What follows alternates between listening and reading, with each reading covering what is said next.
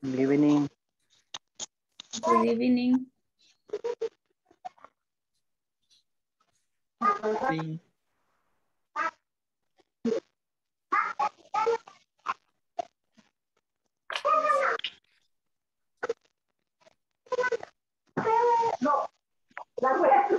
Ahora sirve la teacher. No, ahí está la teacher, me inventé.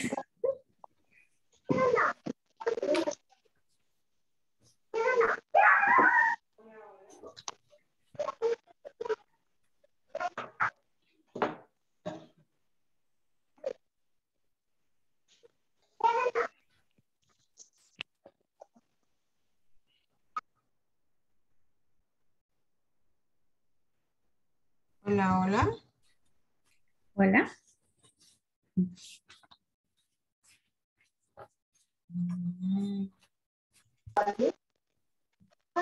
Hi, teacher. ¿Escuchan? Ay, Dios mío. ¿Qué es esta cosa? Hola, hola, ¿me escuchan? Hi, sí. Hola. Yes. No. Estaba ya preocupada. Esta cosita ha estado un poco lento. Creo que ya quiere vacaciones, pero pues falta un par de clasecitas. Tenemos la clase de ahora. Mañana, por ser feriado, no van a haber clases. Pero no se vayan a tomar de ya la vacación. Solo es un día. Mañana. Luego tenemos clase el jueves y el lunes. Y ya terminan su módulo básico. Así Okay. pues. Sí. Entonces para el lunes se pasa la clase de mañana. Sí, se pasa para el lunes. Para que completen sus 16 horas de clase. Yo pensé que para el viernes la iban a pasar. No, no sé por qué razón ya no las están poniendo para reponer el viernes. Vale. No sé, pero sí hubiera sido súper bien y ya quedamos. Pero bueno, nos cortan la semanita, ni modo. Ya es el último sacrificio del módulo. Así es que pues vale la pena. Ahora los que estaban temprano y las disculpas porque esta cosita está bastante lenta y tardó bastante en conectarme a la meeting y terminar la que estaba en progreso anterior, pero bueno, ya estamos acá. Voy a compartir pantalla para que empecemos. Ayer estábamos con lo de la hora, ¿verdad? ¿Cuántas formas de ver la hora vimos? Tres, creo. Three. Ajá, son dos, tres. Una que se parece a la que utilizamos en español, en otra en la que podemos incluir time expressions y la otra que es pues donde utilizamos, mencionamos primero los minutos, utilizamos las expresiones como to, after o past y luego pues decimos la hora en la que estamos.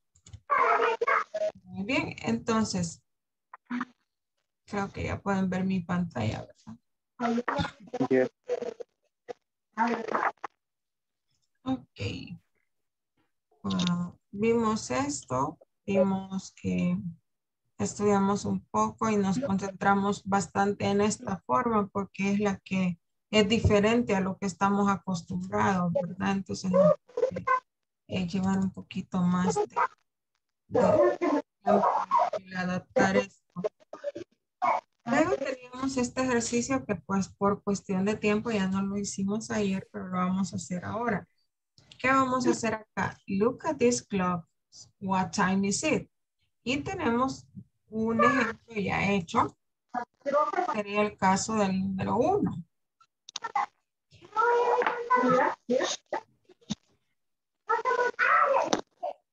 Okay. Tenemos acá el 1, como decía, está ya hecho para ustedes, para que lo vean como ejemplo. Demos la hora acá. Identificamos que la aguja chiquita nos indica la hora y la aguja más grandecita nos indica los minutos.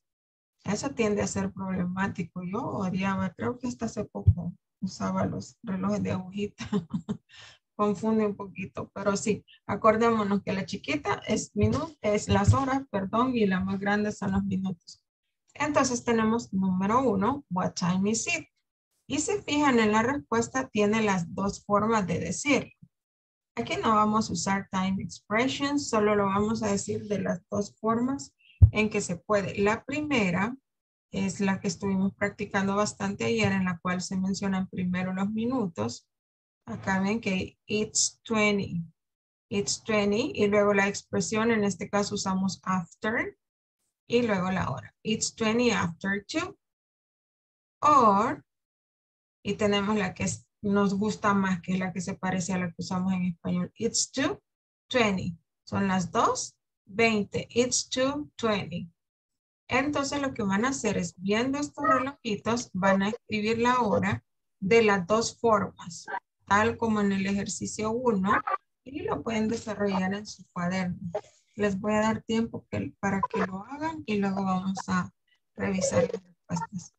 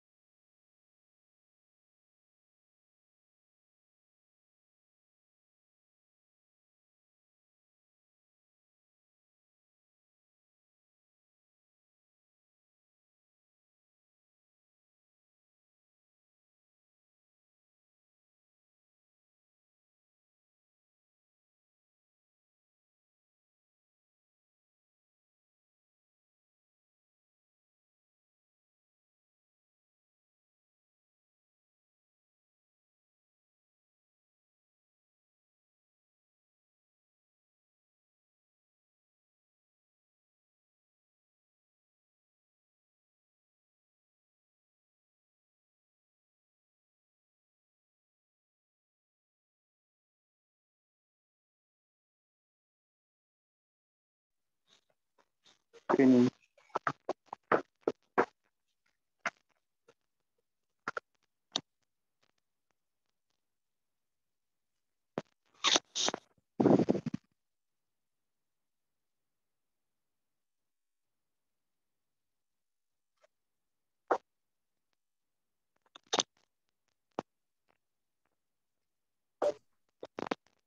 Have you finished or you need more time?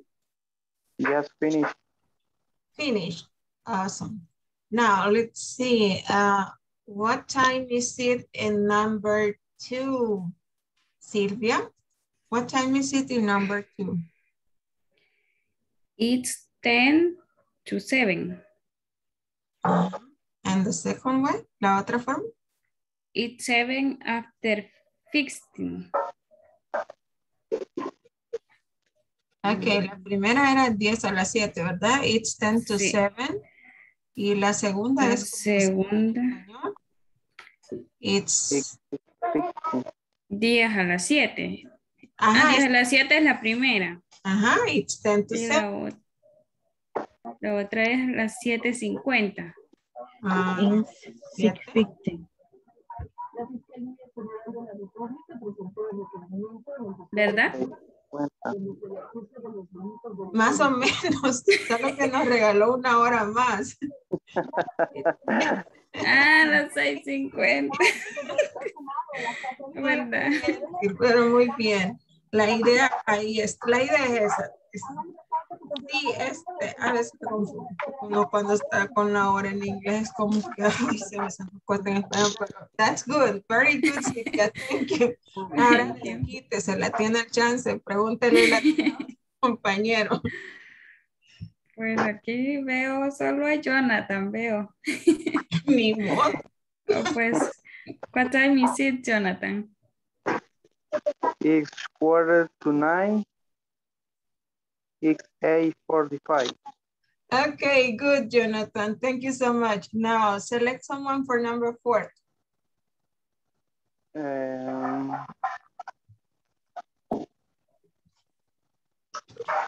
Byron, what time is it? Byron va de camino a casa, dice. Así es que, Okay. ajá. Seleccionemos a otro.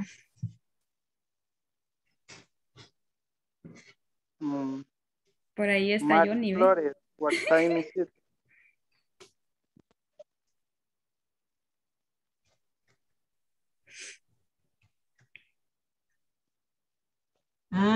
Ok. ¿Será que está por ahí?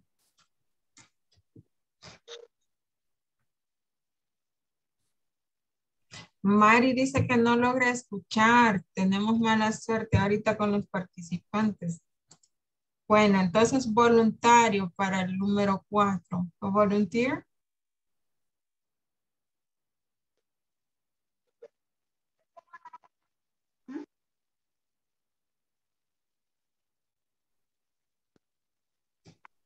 Voluntario para el 4. Está súper fácil.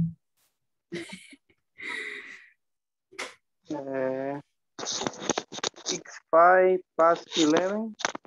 Ajá. It's 11:05. Excellent. That's the answer. Now, volunteer for number 5.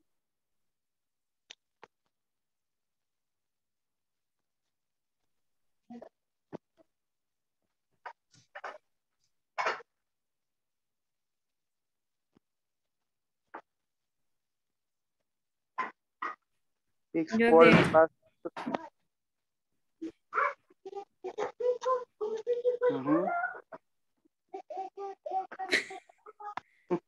Yo de las 5 solo una forma nomás anoté.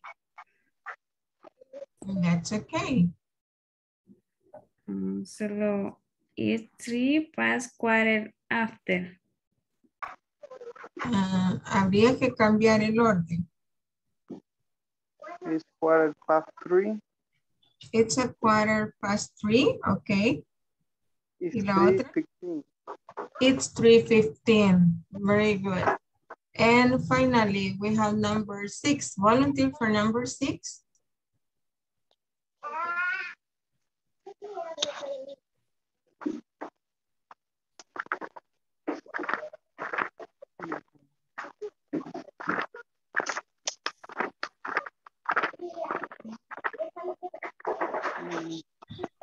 Voluntario, voluntario.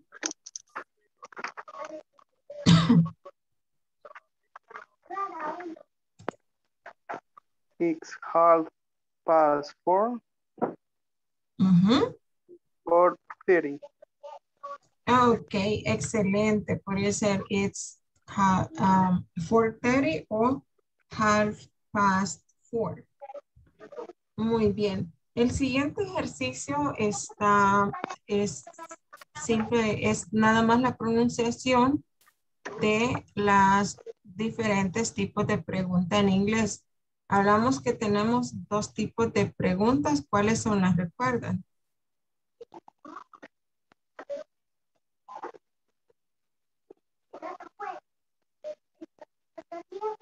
Son las yes, no questions. Ese es un tipo. Y la otra son las WH questions, que también se llaman information questions. Cada una de ellas tiene una diferente pronunciación o entonación. Vamos a ver el video para comprender este tema y luego pues lo vamos a practicar. Just 1 second while I share the screen. Y vamos. Un minuto. Bien.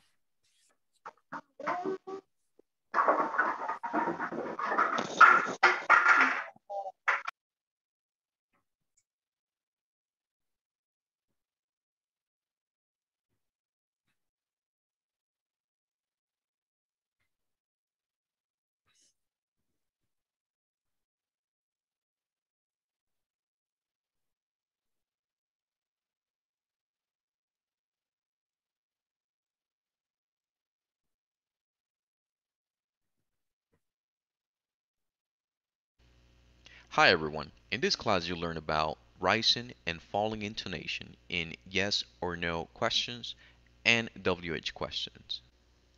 Let's get started by understanding intonation. Pitch is raising and lowering the tone of voice while speaking. The use of pitch is called intonation. Understanding English intonation will increase not only your spoken English competency, but your English comprehension as well. Intonation is used to convey meaning. For example, you have the same set of words in two separate sentences, but in one the meaning may be different than in the other due to intonation. In this class, we'll focus on yes or no questions and WH questions and how intonation gives meaning.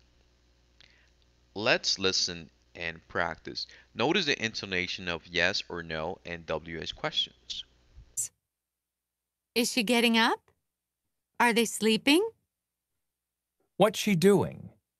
What are they doing? Well, there are many exceptions and rules to follow. In general, we can follow these two simple rules. For yes and no questions, there will be a rising intonation.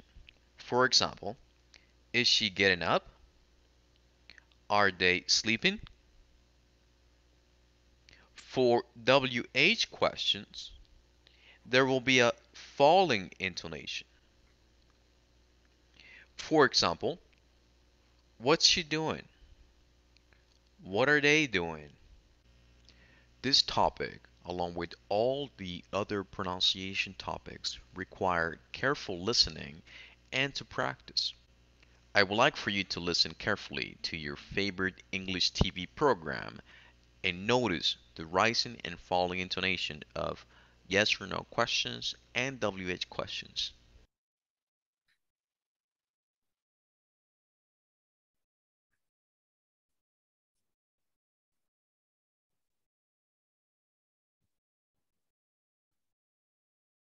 Ok, ahí estaba el video y ahora les voy a compartir esto. Ay, me pasé. Ay, Dios.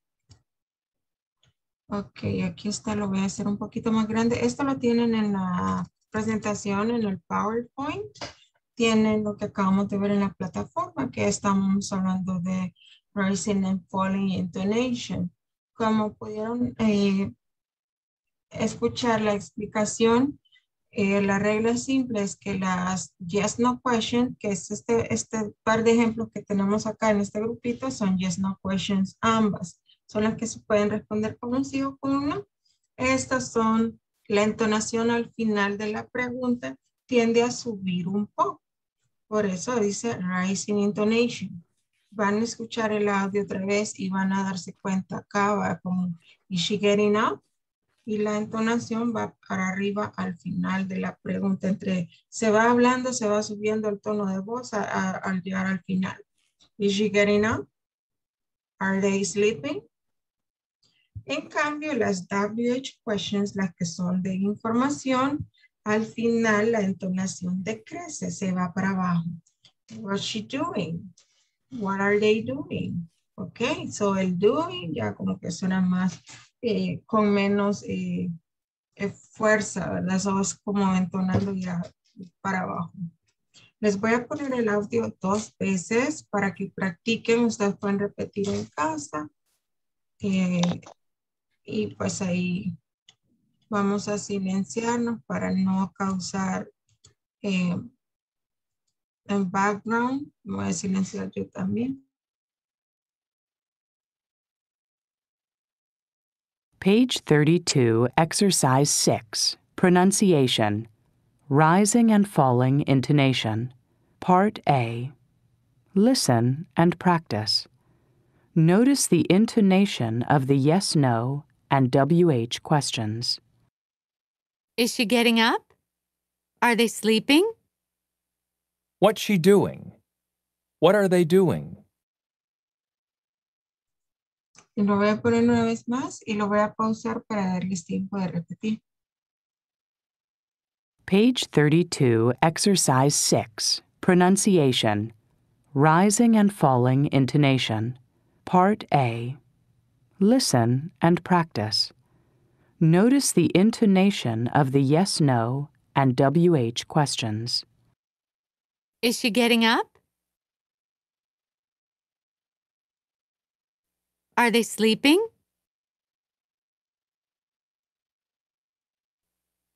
What's she doing? What are they doing?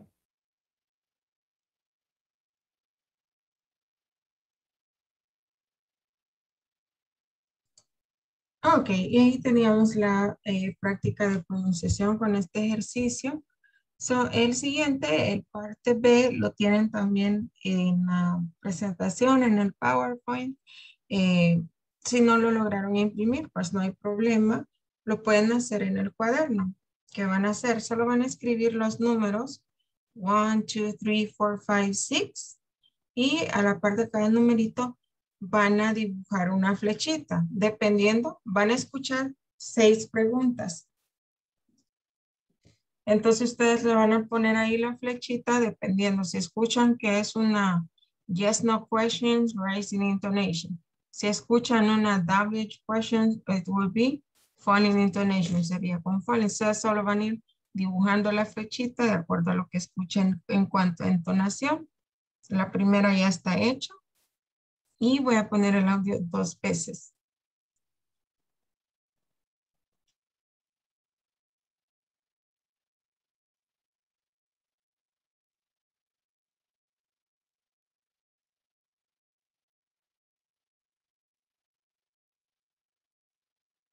Page 32, Exercise 6, Part B.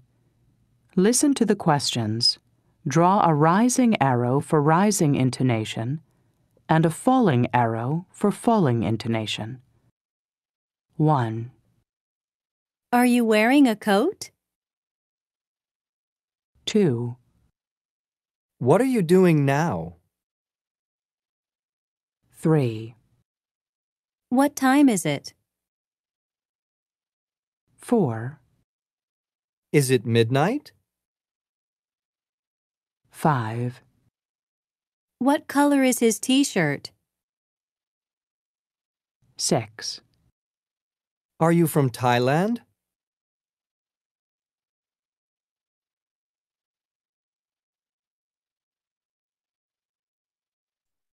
¿Lograron terminarlo? Yes. Yes. Yes. Okay, so we're going to check your answers. Vamos a revisar las respuestas. Ok, acá las tenemos. La 1 ya estaba hecha. Number 2, falling. 3, falling. 4, rising. 5, falling. And 6, rising. Yes. Yes. Yes. Okay, excellent. Excellent job. So, what do we have next? ¿Qué tenemos luego? Vamos a movernos otra vez. We have completed this. Ya completamos ese y tenemos ahorita la práctica con las WH questions. Vamos a enfocarnos en esta partecita de la plataforma, en las WH questions. Vamos a ir a ver el video, a escuchar la explicación y luego pues vamos a practicar con este tema. Just, shorten sound. Why?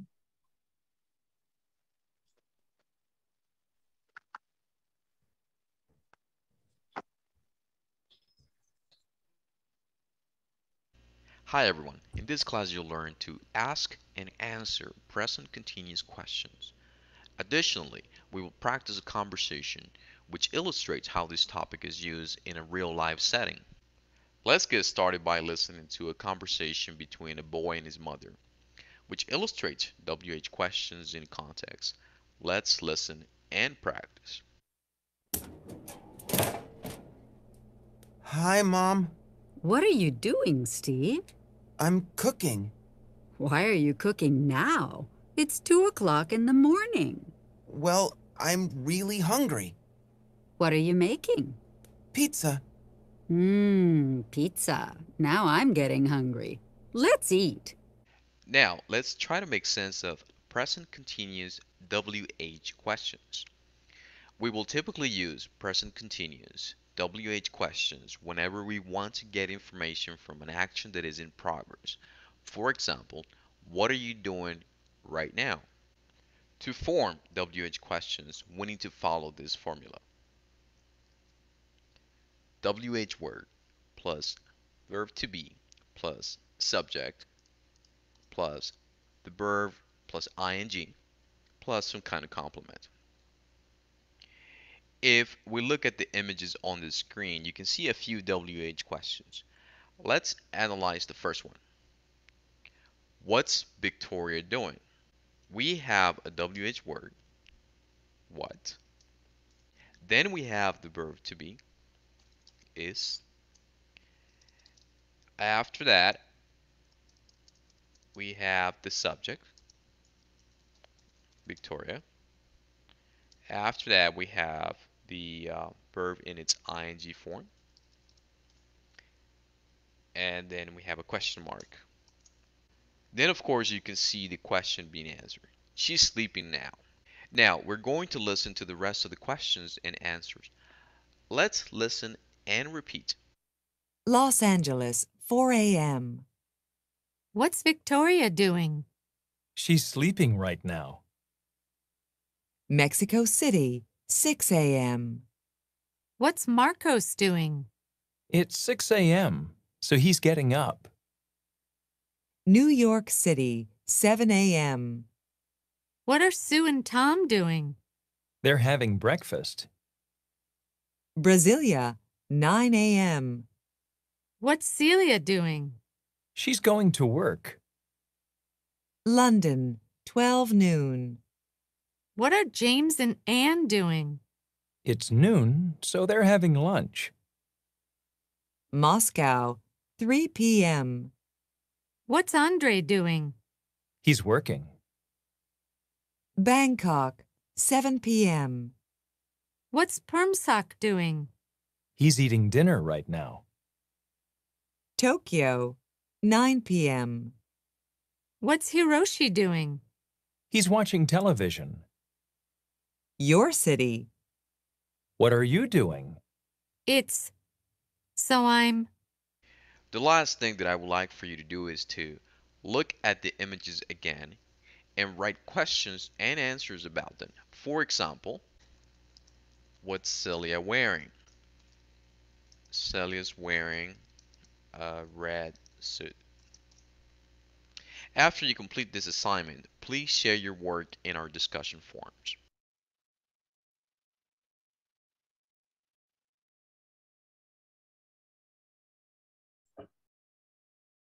Ok, vamos a ir por partes. Vamos a comenzar con la conversación.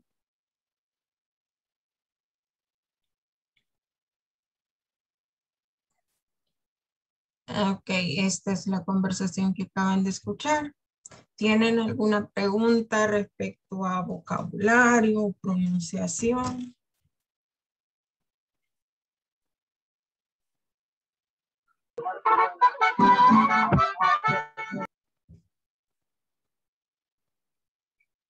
Espérense, mañana descanso. Well significa bueno, ¿verdad? Well, sí. Bueno. Y donde dice mom, ¿qué significa kid? Hi, veamos. What kind? ¿Esta? Ajá, sí. What kind, la palabra kind, en este caso, se refiere a tipo. Y les digo en este caso porque kind también significa amable. Si le dicen you're very kind, es muy amable. Amable, pero en este tipo, en este contexto de lo que estamos hablando, sí, estaban hablando de una pizza. Ella pregunta, what kind? ¿De qué tipo? ¿Qué tipo de pizza? It's a Hawaiian pizza, a meat pizza. Y ella le contesta, it's a cheese and mushroom pizza. Igual, si le quiero preguntar a alguien, ¿qué tipo de música te gusta? What kind of music do you like? ¿Qué tipo de comida te gusta? What kind of food do you like? Vamos a utilizarla como tipo. ¿De qué tipo? What kind? Okay. ¿Alguna otra pregunta?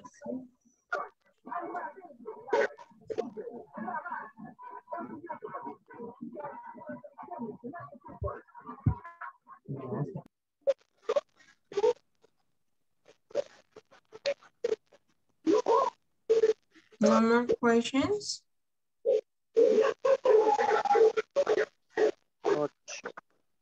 Ok, entonces vamos a hacer lo siguiente. Vamos a practicar 2 veces con el audio program. Voy a ir pausando para que ustedes repitan en casa. Vamos a silenciarnos por lo del ruido del fondo, ¿verdad? Por los delays, por las tardanzas que a veces uno llega más rápido que otros y se oye, pues nos distorsiona. Voy a ir pausando después de cada interacción esto con el fin de que ustedes practiquen en casa y se sientan más seguros al momento de que los pongo en los breakout rooms. Así es que aunque no los escuche, pues repitan. Okay. Page 32, Exercise 5, Conversation. I'm really hungry. Listen and practice.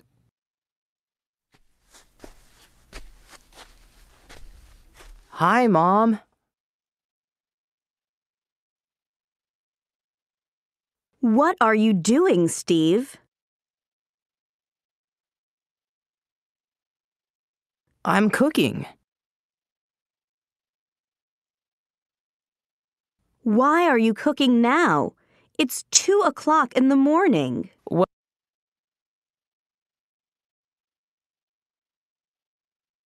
Well, I'm really hungry.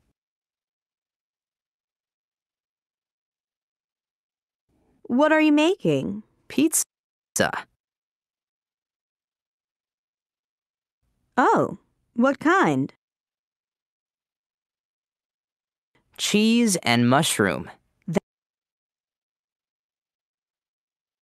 That's my favorite. Now I'm getting hungry. Let's eat.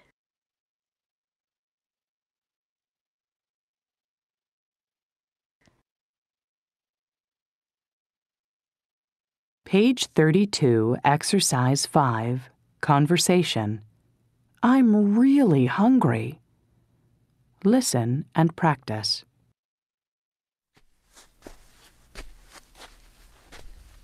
Hi, Mom.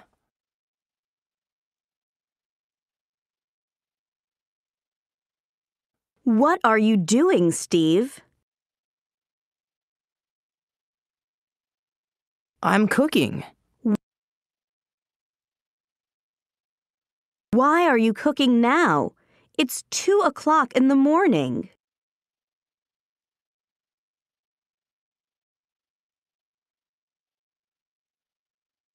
Well, I'm really hungry.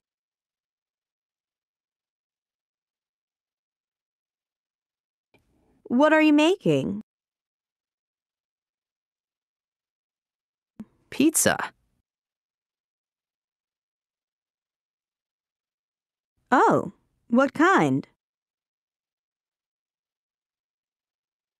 Cheese and mushroom.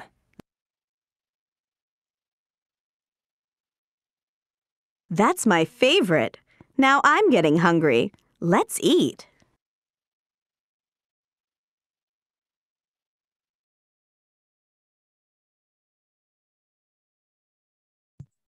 Ok, esta conversación la tienen ahí en su presentación en el PowerPoint. Vamos a hacer los breakout rooms. Van a practicar un poquito esta conversación y luego regresamos aquí a la sección. Acuérdense, ya solo nos quedan, aparte de esta, 2 clases más y se termina su módulo. Mañana no hay clases, mañana miércoles. Entonces ya van a descansar. Nos vemos jueves y luego lunes y se termina su módulo. Voy a poner a practicar ahorita y vamos a aprovechar este ratito para hacer eso, la práctica. Vamos a crear los rooms. Ok.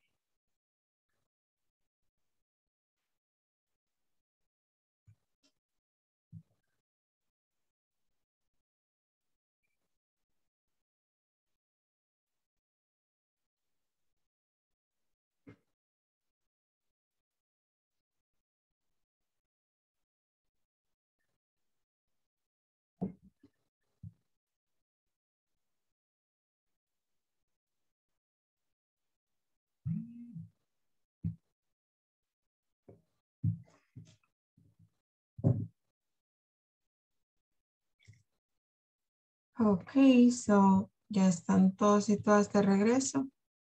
Falta alguien. Ahí está entonces. Ok, lo siguiente que vieron después de la práctica de la conversación fue el audio y la estructura de lo que son los WH questions en presente continuo. Esto fue lo que vieron, ¿verdad? Present continuous WH questions y vieron la estructura de cómo se forman. Se explicaba en el video que primero se va a colocar la WH word. Aquí la tenemos con what. ¿Qué otras WH word tenemos aparte de what? Where. Why. Where, why, ajá. When. Who. When, who, ok. Why. Why, muy bien. Entonces, primero vamos a colocar una de esas palabras dependiendo de qué es lo que queramos preguntar. Y luego el verbo to be. Am, is, are. En este caso lo tenemos is y está contractado what's. Luego el sujeto, que en este caso es Victoria. El verbo que estamos utilizando aquí es do. ¿Qué significa do? Hacer. Hacer.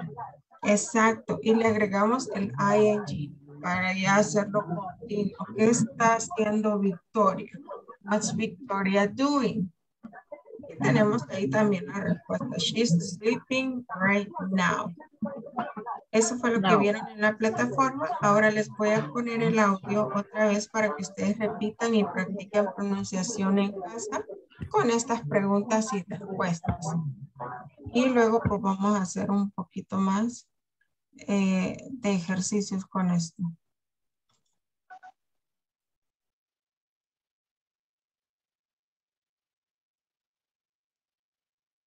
Page 33, Exercise 7, Grammar Focus. Present Continuous WH Questions. Los Angeles, 4 a.m. What's Victoria doing? She's sleeping right now.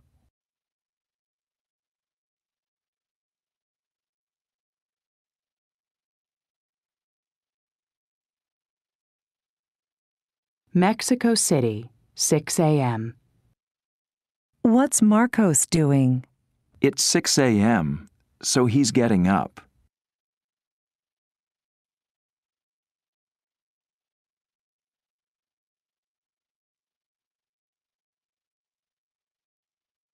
New York City, 7 a.m. What are Sue and Tom doing? They're having breakfast.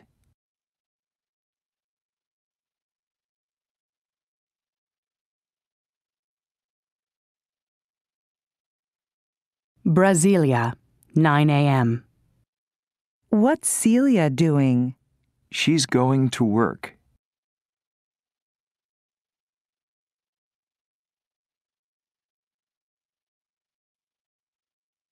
London, 12 noon.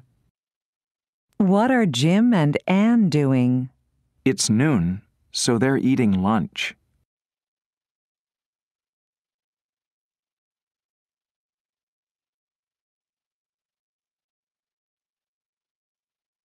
Moscow, 3 p.m.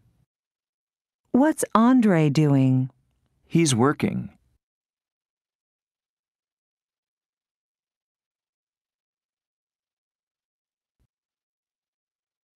Bangkok, 7 p.m. What's Permsock doing? He's eating dinner right now.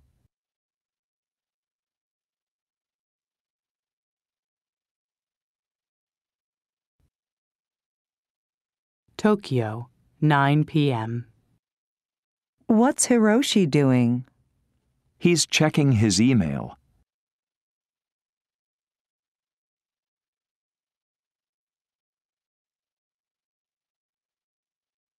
Your city. What are you doing? I'm...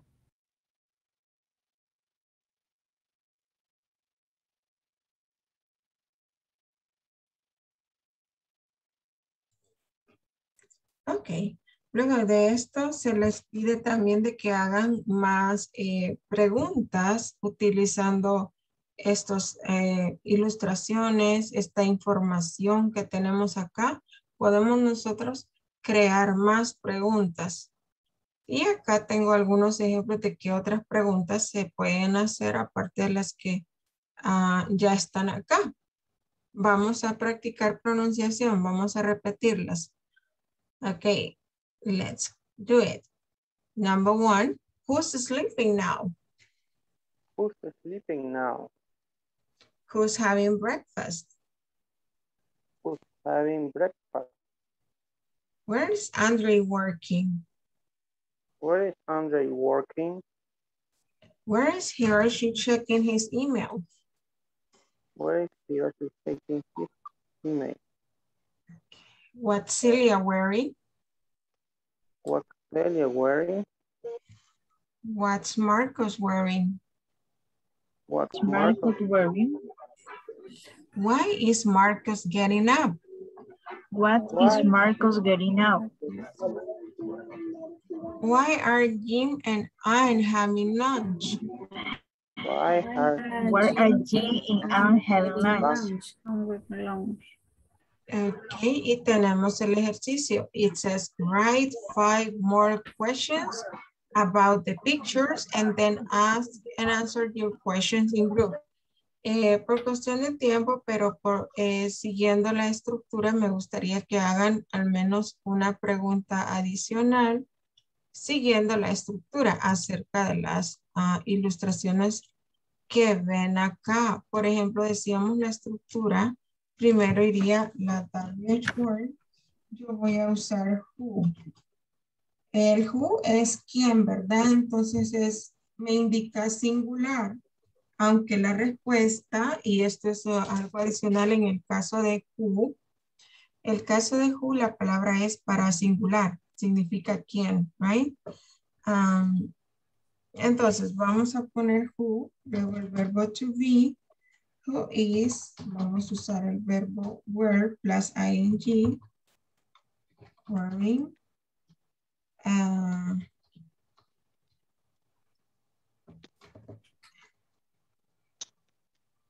y ahí tengo una pregunta. Who's wearing pajamas? A ver, who's wearing pajamas? Ahí se las puse en el chat para que les quede como un ejemplo más. Who's wearing pajamas?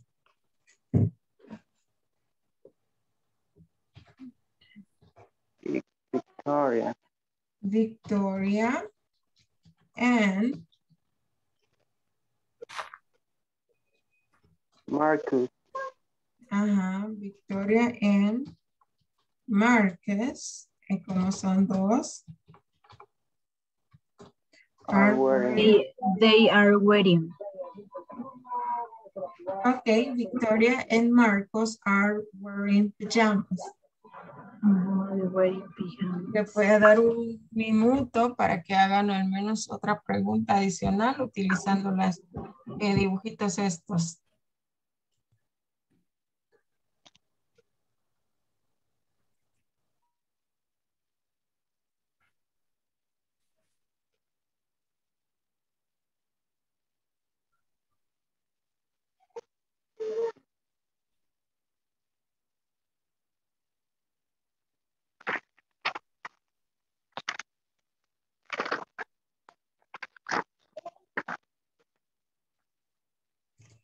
Wow, ya tenemos la primera.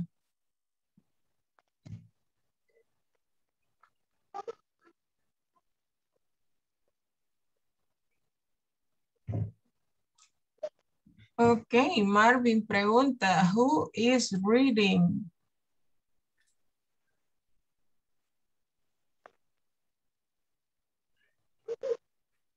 Excelente, bien redactado. Who is reading? Who's reading? Andre is reading.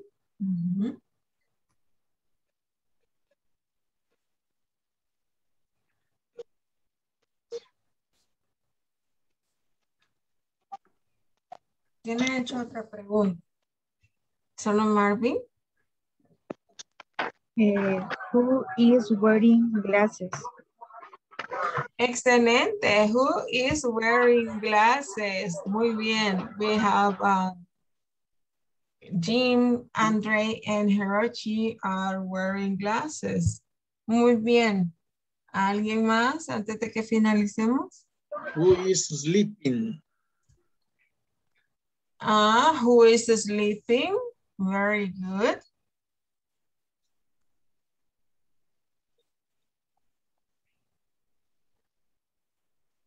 ¿Alguien más? Who is in the working? Who is working? Okay, very good. Sí, ya ven, ya salieron algún par. Ahí nos decía que escribieran unas 5 preguntas más utilizando los dibujitos. Lo pueden hacer en casa luego. Esto sería todo por ahora. Que vayan a descansar. Acuérdense que mañana no hay clase por ser holiday nacional. Y nos vemos el jueves. Avancen en la plataforma lo más que puedan y descansen. Good night. See you. Good night. Good night. Good night. See you.